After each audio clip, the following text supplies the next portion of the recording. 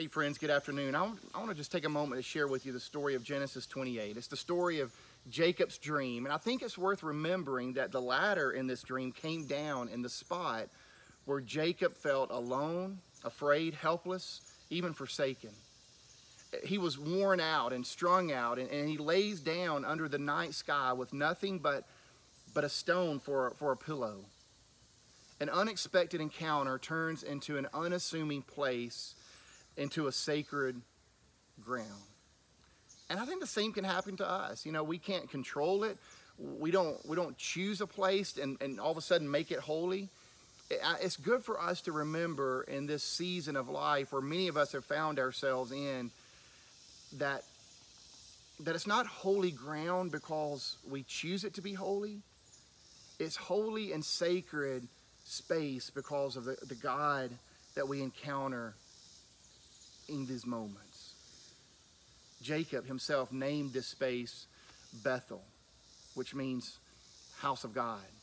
And he named that after his encounter with God in this space, a place that was made holy after an experience with the Holy One. We see it throughout Scripture, a burning bush in the middle of a desert, a dusty road leading up to Damascus, an empty feeding trough, all those made holy and sacred after God encounters. The author Barbara Brown Taylor writes, "As with Jacob, most of my visions of the divine have happened while I was busy doing something else. I don't make them happen," she says. "My only part is decide, how will I respond? I can stop what I'm doing long enough to see where I am, who I'm with, and how awesome this place has become." And I think that's what's being asked of us in this season, is how will we respond? You know, the Celtic Christians call these thin places. And thin places are the cracked doors where we are allowed in this world to catch a glimpse of God's invisible presence. Thin places is where the boundaries between the known and the unknown intersect.